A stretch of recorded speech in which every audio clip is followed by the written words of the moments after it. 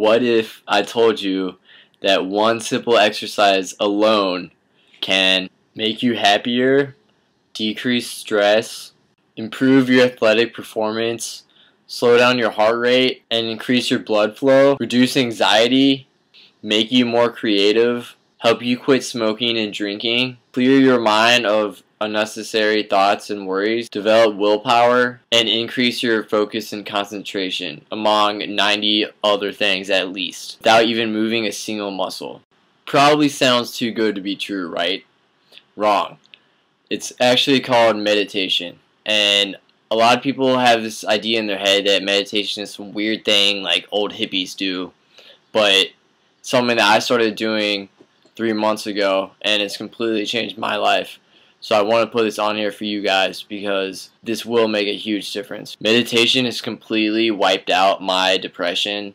I've been able to focus on a level that I never even thought was possible before.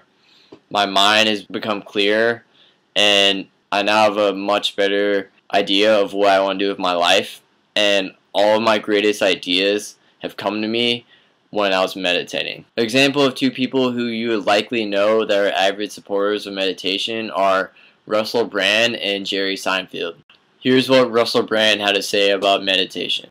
He said, "Transcendental meditation, which is a type of meditation, has been incredibly valuable to me, both in my recovery as a drug addict and in my personal life, my marriage, my professional life. I literally had an idea drop into my brain the other day while I was meditating, which I think is worth millions of dollars."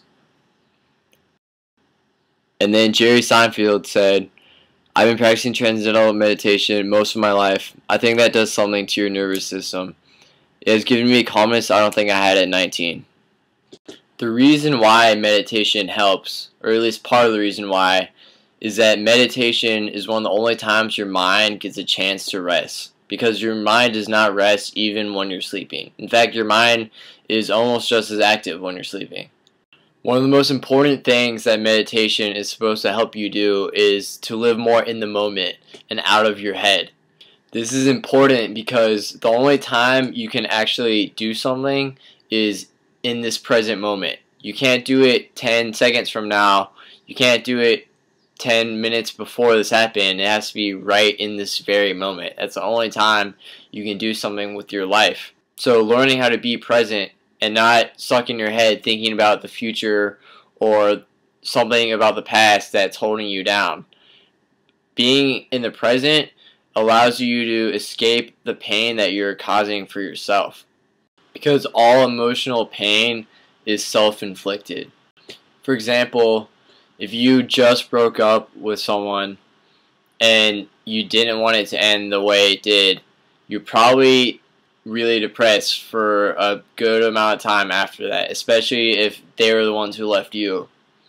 But the only reason you're feeling that pain, that emotional pain, is because you're thinking about it. The person you broke up with isn't breaking up with you in this moment. It already happened. But the fact that you are thinking about it is what is causing you the pain, when instead you could just be in the moment living your life. If you're still lost, that's okay, because I'm going to talk about that more later on. So now I'm going to tell you how you can start meditating today. The first thing you need to do is find a room or someplace quiet where you can be alone and sit down, either sitting in a chair with your back straight with good posture or sitting cross-legged. And then the next thing you're going to do is close your eyes and focus purely on your breathing. Specifically, I want you to focus on the sensation of breathing. So the air going in through your nose and coming out of your mouth. And it should be something natural. It shouldn't be something that you force. Just let it happen how it normally would. And what's going to happen is you're going to get distracted and your mind is going to start getting full of thoughts, and that is when you have to catch yourself. You have to catch yourself when you start daydreaming or thinking about other things, and snap out of it and then go back to focusing on the sensation of your breathing. That is how you learn to live in the moment. A few tips. One, it's better for your hands to be like this when you're meditating. So it's like the A-OK sign. and you just simply rest your hands on your legs and relax. Like, your whole body should be relaxed while you're keeping good posture. You'll know when you're in the moment when you hear this high-pitched E noise. It's kind of like those dog whistles, those really high-pitched dog whistles that you can't hear. But if you know what that sounds like, then you know what I'm talking about.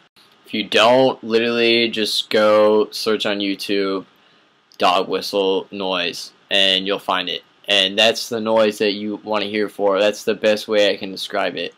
That's what you want to listen to. And once you hear that, you know you're in the moment, because that is when you're completely aware of what is around you. Maybe there's a vent in your room that's been on this whole time, but you didn't notice it until I just told you, or until you started meditating and you started hearing it. I'm going to put all my other tips in the description below. I'm also going to give you the link to 100 benefits of meditation also below. And I want you to look at that, and if you have any problems or any questions that you want to know about meditating, just comment below and I'll answer them for you. And lastly, the most important thing is that you do this consistently. That you start out doing this every day until it becomes a habit, and then it's alright if you miss a day in between. But you really want to do this every day to get the full effects of it, or else it's not going to have that great of an impact on you. And I want you to start out just doing 5 minutes a day, only 5. And once you think you're fine with doing that, if you think you can move past that, I want you to move 10 minutes. So maybe the first week, just do 5. And then 15 minutes when you're ready. And then finally, I want you to end up doing this for 20 minutes a day. And that is when it has the greatest impact. When I started doing 20 minutes a day, it completely made a difference to my overall well-being and happiness level.